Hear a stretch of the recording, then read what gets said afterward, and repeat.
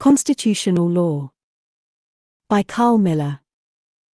Your Constitution is an ironclad contract, enforceable in a court of law. U.S. Constitution, Article 6, Clause 2. This Constitution, and the laws of the United States which shall be made in pursuance thereof, and all treaties made, or which shall be made, under the authority of the United States, shall be the supreme law of the land, and judges in every state shall be bound thereby, anything in the Constitution or laws of any state to the contrary notwithstanding. The Supremacy Clause of the U.S. Constitution. U.S. Constitution, Bill of Rights, Article 1. Congress shall make no law respecting an establishment of religion, or prohibiting the free exercise thereof, or abridging the freedom of speech, or of the press, or the right of the people peaceably to assemble, and to petition the government for a redress of grievances. U.S. Constitution, Bill of Rights, Article 2. A well-regulated militia being necessary to the security of a free state, the right of the people to keep and bear arms shall not be infringed. U.S. Constitution, Bill of Rights, Article 4. The right of the people to be secure in their persons, houses, papers, and effects, against unreasonable searches and seizures, shall not be violated, and no warrants shall issue, but upon probable cause, supported by oath or affirmation, and particularly describing the place to be searched and the persons or things to be seized. U.S. Constitution, Bill of Rights, Article 5. No person shall be held to answer for a capital, or otherwise infamous, crime, unless on a presentment or indictment of a grand jury, except in cases arising in the land or naval forces, or in the militia, when in actual service, in time of war, or public danger, nor shall any person be subject, for the same offence, to be twice put in jeopardy of life or limb, nor shall be compelled, in any criminal case, to be a witness against himself, nor be deprived of life, liberty, or property, without due process of law, nor shall private property be taken for public use, without just compensation. U.S. Constitution, Bill of Rights, Article 6. In all criminal prosecutions, the accused shall enjoy the right to a speedy and public trial, by an impartial jury of the state and district wherein the crime shall have been committed, which district shall have been previously ascertained by law, and to be informed of the nature and cause of the accusation, to be confronted with the witnesses against him, to have compulsory process for obtaining witnesses in his favor, and to have the assistance of counsel for his defense. Constitutionlaw 19. U.S. Constitution, Bill of Rights, Article 7. In suits at common law, where the value in controversy shall exceed $20, the right of trial by jury shall be preserved, and no fact, tried by a jury, shall be otherwise re-examined in any court of the United States than according to the rules of the common law. U.S. Constitution, Bill of Rights, Article 8. Excessive bail shall not be required, nor excessive fines imposed, nor cruel and unusual punishment inflicted. U.S. Constitution, Bill of Rights, Article 9. The enumeration in the Constitution of certain rights shall not be construed to deny or disparage others retained by the people. U.S. Constitution, Bill of Rights, Article 10. The powers not delegated to the United States by the Constitution, nor prohibited by it to the states, are reserved to the states respectively, or to the people. Laches. Doctrine of laches is based upon maxim that equity aids the vigilant and not those who slumber on their rights. Neglect or omission to do what one should do as warrants presumption that one has abandoned right or claim. Eldridge v. Idaho State Penitentiary, 54 Idaho 213, 30p.2d 781, 784. A failure to do something which should be done or to claim or enforce a right at a proper time. Hutchinson v. Kenny, CCANC, 27f.2d 254, 256. Marbury v. Madison, 5 U.S. 137, 1803. No provision of the Constitution is designed to be without effect. Anything that is in conflict is null and void of law. Clearly, for a secondary law to come in conflict with the supreme law was illogical, for certainly, the supreme law would prevail over all other laws, and certainly our forefathers had intended that the supreme law would be the basis of all law, and for any law to come in conflict would be null and void of law. It would bear no power to enforce, it would bear no obligation to obey, it would purport to settle as if it had never existed, for unconstitutionality would date from the enactment of such a law, not from the date so branded in an open court of law. No courts are bound to uphold it, and no citizens are bound to obey it. It operates as a near nullity or a fiction of law.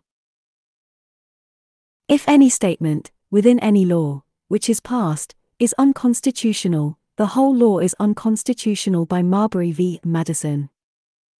Shepard's citations.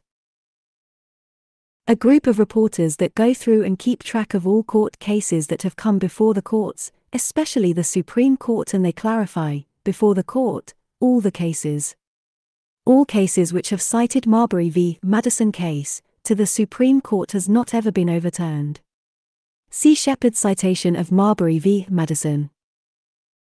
CONSTITUTIONLLAW29. Title 5, U.S. Code Sector 556, D, Sector 557, Sector 706, courts lose jurisdiction if they do not follow due process law. Title 18, U.S. Code Sector 2381, in the presence of two or more witnesses of the same overt act, or in an open court of law, if you fail to timely move to protect and defend the Constitution of the United States and honor your oath of office, you are subject to the charge of capital felony treason. Notes.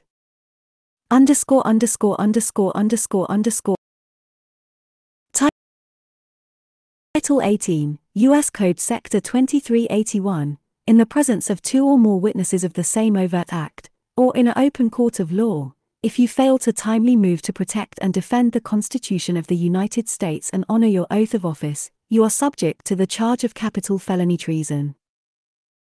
Title 18, U.S. Code Sector 2381, in the presence of two or more witnesses of the same overt act, or in an open court of law, if you fail to timely move to protect and defend the Constitution of the United States and honor your oath of office, you are subject to the charge of capital felony treason.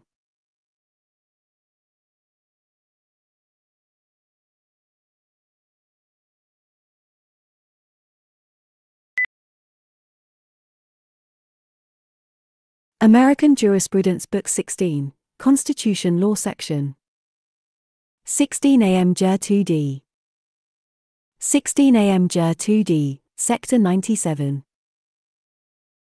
Then a constitution should receive a literal interpretation in favor of the citizen, is especially true, with respect to those provisions which were designed to safeguard the liberty and security of the citizen in regard to person and property.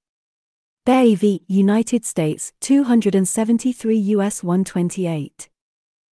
Any constitutional provision intended to confer a benefit should be liberally construed in favor in the clearly intended and expressly designated beneficiary. You are the beneficiary of the U.S. Constitution. 16 AMJR 2D, Sector 98. While an emergency cannot create power and no emergency justifies the violation of any of the provisions of the United States Constitution or states' constitutions. Public emergency such as economic depression for especially liberal construction of constitutional powers, and it has been declared that because of national emergency, it is the policy of the courts of times of national peril, so liberally to construe the special powers vested in the chief executive as to sustain and effectuate the purpose thereof, and to that end also more liberally to construe the constituted division and classification of the powers of the coordinate branches of the government, and in so far as may not be clearly inconsistent with the Constitution.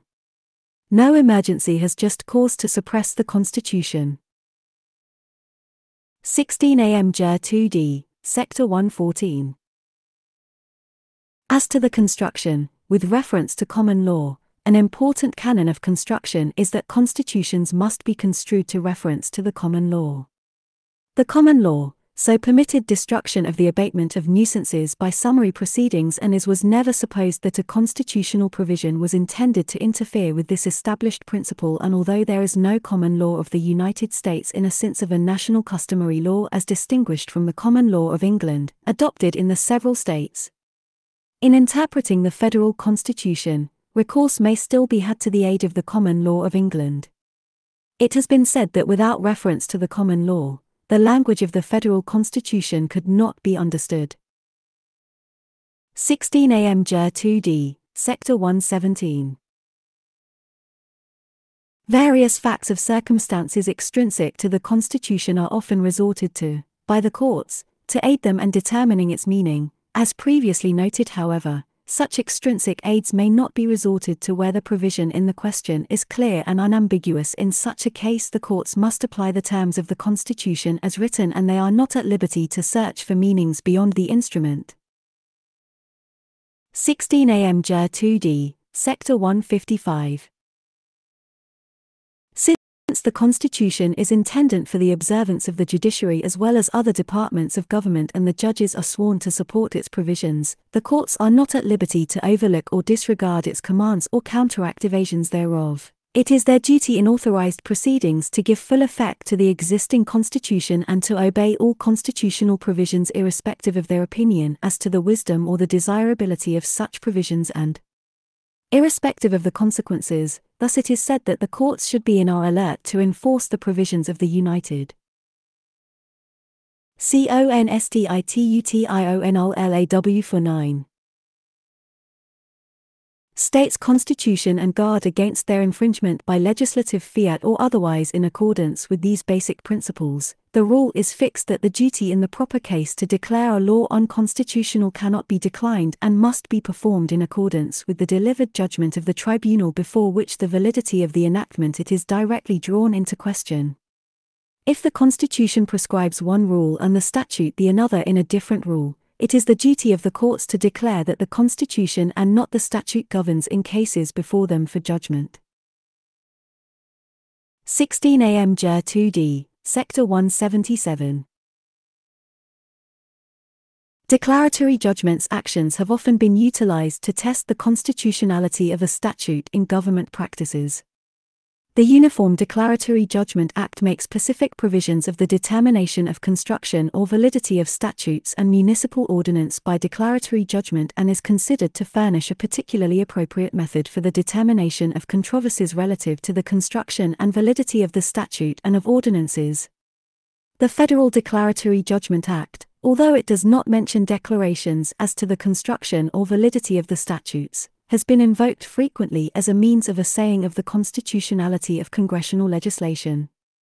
A plaintiff can have a declaratory judgment action on the constitutionality of either the federal or state statute by a single federal judge so long as he does not ask to have the operation of the statute enjoined. A court may grant declaratory relief, unless there is a case of controversy before the court. No one is bound to obey an unconstitutional law, demand a declaratory judgment. 16 AMJR 2D, Sector 255. In all instances, where the court exercise its power to invalidate legislation on constitutional grounds, the conflict of the statute with the Constitution must be irreconcilable. Thus a statute is not to be declared unconstitutional unless so inconsistent with the Constitution that it cannot be enforced without a violation thereof. A clear incompatibility between law and the Constitution must exist before the judiciary is justified holding the law unconstitutional. This principle is of course in line with the rule that doubts as the constitutionality should be resolved in favor of the constitutionality and the beneficiary. 16 AMJR 2D, Sector 256. The general rule is that an unconstitutional statute, whether federal or state, though having the form and name of law is in reality no law, but is wholly void and ineffective for any purpose, since unconstitutionality dates from the enactment and not merely from the date of the decision so braining it. An unconstitutional law in legal contemplation is as inoperative as if it never had been passed. Such a statute lives a question that is purports to settle just as it would be had the statute not ever been enacted. No repeal of an enactment is necessary, since an unconstitutional law is void. The general principles follows that it imposes no duty, confers no rights, creates no office, bestows no power of authority on anyone, affords no protection and justifies no acts performed under it. A contract which rests on an unconstitutional statute creates no obligation to be impaired by subsequent legislation. No one is bound to obey an unconstitutional law. No courts are bound to enforce it. Persons convicted and fined under a statute subsequently held unconstitutional may recover the fines paid. A void act cannot be legally inconsistent with a valid one, and an unconstitutional law cannot operate to supersede an existing valid law. Indeed, insofar as a statute runs counter to the fundamental law of the land, it is superseded thereby. Since an unconstitutional statute cannot repeal, or in any way affect an existing one, if a repealing statute is unconstitutional, the statute which it attempts to repeal remains in full force and effect, and where a statute in which it attempts to repeal remains in full force and effect, and where a clause repealing a prior law is inserted in the act, which act is unconstitutional and void, the provision of the repeal of the prior law will usually fall with it and will not be permitted to operate as repealing such prior law. The general principles stated above applied to the Constitution as well as the laws of the several states insofar as they are repugnant to the Constitution and laws of the United States.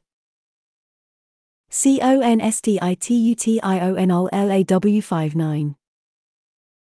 16 AM Jur 2D, Sector 257.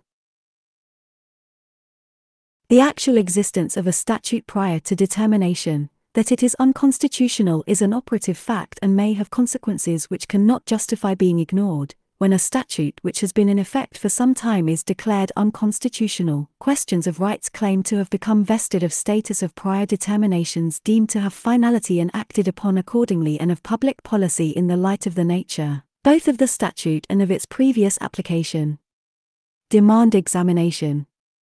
It has been said that an all-inclusive statement of the principle of absolute retroactive inviolability cannot be justified. An unconstitutional statute is not necessarily a nullity, it may have indeterminate consequences binding on the people. 16 AM Jur 2D, Sector 258. On the other hand, it is clear that Congress cannot by authorization or ratification give the slightest effect to a state law or constitution which is in conflict with the Constitution of the United States. 16 AM Jur 2D, Sector 260. Although it is manifested that an unconstitutional provision in the statute is not cured because included in the same act with valid provisions, and that there is no degrees of constitutionality. Moodic v. Penn 319 U.S. 105 Sadsmiley 1943. A state may not impose a charge for the enjoyment of a right granted by the federal Constitution, and that a flat license tax here involves restraints in advance the constitutional liberties of press and religion and inevitably tends to suppress their existence. That the ordinance is non-discriminatory and that it applies also to peddlers of wares and merchandise is immaterial. The liberties granted by the First Amendment are and in a preferred position. Since the privilege in question is guaranteed by the federal Constitution and exist independently of the state's authority, the inquiry as to whether the state has given something for which it cannot ask a return is irrelevant. No state may convert any secured liberty into a privilege and issue a license and a fee for it. Shuttlesworth v. Birmingham, Alabama 373 U.S. 262 Sadsmiley 1962. If the state does convert your right into a privilege and issue a license and a fee for it, you can ignore the license and a fee and engage the right with impunity. United States v. Bishop 412 U.S. 346. Sets the standard for criminal violation of willful intent. 1. It must be proven that you are the party. 2. It must be proven that you had the method or opportunity to do the thing. 3. it must be proven that you did this with a willful intent. Willfulness, an evil motive or intent to avoid a no duty or task under a law, with a moral certainty. Now, since the prosecutor does not have a cause of action for which relief can be granted, Your Honor, may it please the court, counsel is specifically precluded performing his major task. Therefore, Your Honor, may it please the court, at this time, I would motion most graciously for a dismissal, of prejudice, for failure to state a cause of action for which relief may be granted by this honorable court. CONSTITUTIONLAW69. And I would like to collect my cost and fees for having to defend this frivolous complaint, sir, may it please the court. Owen v. Independence 100 Volume Supreme Court Reports. 1398 Sad Smiley 1982, Main v. Thibutot 100 Volume Supreme Court Reports. 2502 Sad Smiley 1982. The right of action created by statute relating to deprivation under color of law, of a right secured by the Constitution and the laws of the United States, and comes claims which are based solely on statutory violations of federal law and applied to the claim that claimants had been deprived of their rights, in some capacity, to which they were entitled. Officers of the court have no immunity when violating constitutional right, from liability. When any public servant violates your rights, they do so at their own peril. Title 18 U.S. Code Sector 241 and Sector 242. If upon conviction, you are subject to a $10,000 fine, 10 years in jail, or both, and if theft results, life in prison. Title 42 U.S. Code Sector 1983, Sector 1985, and Sector 1986. Clearly establish the right to sue anyone who violates your constitutional rights. The Constitution guarantees, he who would unlawfully jeopardize your property loses property to you, and that's what justice is all about. Judge, you are deemed to know the law and are sworn to uphold it. You can hardly claim that you acted in good faith for willful deformation of a law, and you certainly cannot plead ignorance of the law, for that would make the law look stupid for a knowledgeable judge to claim ignorance of a law, when a citizen on the street cannot claim ignorance of the law. Therefore, there is no judicial immunity. Briers v. United States 273 U.S.R. 28. Constitutional provisions, where the security of a person and property are to be liberally construed, and it is the duty of the courts to be watchful for the constitutional rights of the citizen and against any stealth encroachment therein. When a federal officer participates officially with a state official in a search, so that in substance and effect, it is their joint operation, the legality of the search and the use in evidence of the things seized is to be tested in federal prosecutions as it would be if the undertaking were conclusively the federal agent. Boyd v. United States 116 U.S.R. 616. The court is to protect against encroachment of constitutionality or secured liberty. It is equivalent to a compulsory production of papers, to make the non-production of them a confession of the allegations which is pretended they will prove.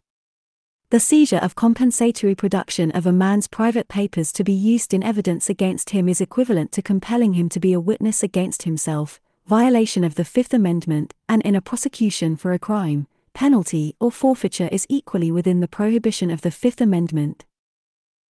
Miranda v. Arizona 384 U.S. 436. CONSTITUTIONLAW79.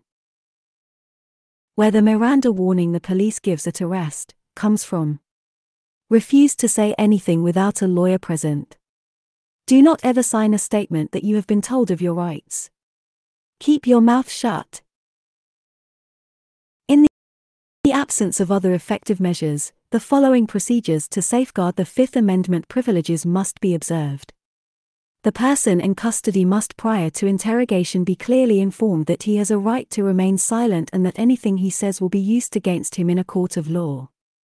He must be clearly informed that he has a right to consult with a lawyer, to have a lawyer with him during interrogation, and that if he is indigent, a lawyer will be appointed to represent him. If the individual indicates prior to and during questioning that he wishes to remain silent, the interrogation must cease. If he states that he wants an attorney, the questioning must cease until an attorney is present. Where an interrogation is conducted without the presence of an attorney and a statement is taken, a heavy burden rests on the government to demonstrate that the defendant knowingly and intelligently waived his constitutional consul right. Where the individual answers some questions during interrogation or cuts the interrogation, he has not waived his privilege and may invoke his right to remain silent thereafter. The warnings require that the waiver needed in the absence of a fully effective equivalent perquisites to the admission or admissibility of any statement, inculpability or exculpability made by the defendant. The limitations on the interrogation presses required for the protection of the individual's constitutional rights should not cause an undue interference the proper system of law enforcement as demonstrated by the procedures of the FBI and the safeguards afforded to other jurisdictions. In each of these cases the statements were obtained under circumstances that did not meet constitutional standards for protection of the privilege against self-incrimination. Where rights secured by the Constitution are involved, there can be no rule or law-making or legislation which would abrogate or abolish them. Norton v. Shelby County 118 U.S.A. 425. An unconstitutional act is not law. It confers no rights, it imposes no duties, it affords no protections, it creates no office. It is in legal contemplation as inoperative as though it has never been passed. The court follows the decision of the highest court of the state, in construing the Constitution and the laws of the state unless they conflict with or impair the efficacy of some principle of the federal Constitution or of the federal statutes or rule of the commercial or general law. The decision of the state courts in questions relating to the existence of its subordinate tribunals and eligibility in elections or appointment of their officers and the passage of its laws are conclusive upon federal courts, while acts of de facto incumbent of an office lawfully created by law, and existing or often held to be binding from reasons of public policy. The acts of the person assuming to fill and perform the duties of an office, which does not exist, can have no validity whatever in law. U.S. vs. Doherty 473 F2D 1113 at 1139. States, the jury has an unreviewable and unreversible power to acquit in disregard of the instructions on the law given by the trial judge. U.S. vs. Moylan for 17 F2D 1002 at 1006. States, we recognize, as appellants urge, the undisputed power of the jury to acquit, even if its verdict is contrary to the law as given by the judge. Texas Constitution Article 1 Section 19 states, no citizen of this state shall be deprived of life, liberty, property, privileges, or immunities, or in any manner disfranchised, except by the due course of the law of the land. Constitutionlaw 89. Texas State Law on Larceny and Extortion Section 31.01, a. Creating or confirming by words or conduct, a false impression of law or fact that is likely to affect the judgment of another, in the transaction. Notice, information served herein is for educational purposes only, no liability assumed for use. The information you obtain in this presentation is not, nor is it intended to be, legal advice. Author does not consent to unlawful action. Author advocates and encourages one and all to adhere to, support and defend all law which is particularly applicable. If anything in this presentation is found to be in error, a good faith effort will be made to correct it in timely fashion upon notification. Void where prohibited by law. Constitutionlaw 99.